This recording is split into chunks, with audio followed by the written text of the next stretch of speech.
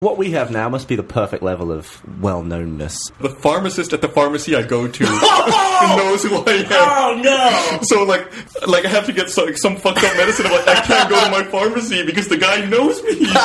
Hey, got your butt herpes cream. And every time I go to pick up my medicine, he's like, hey, so I saw that short. You were really funny. Like, oh, no! Can I just get my pills, please? Oh, that's the worst.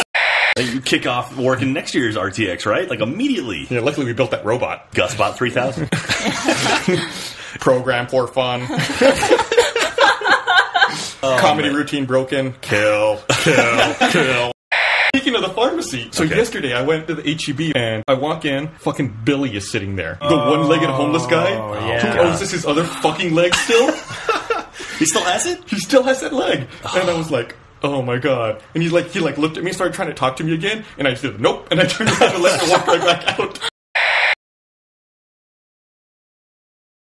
Gus.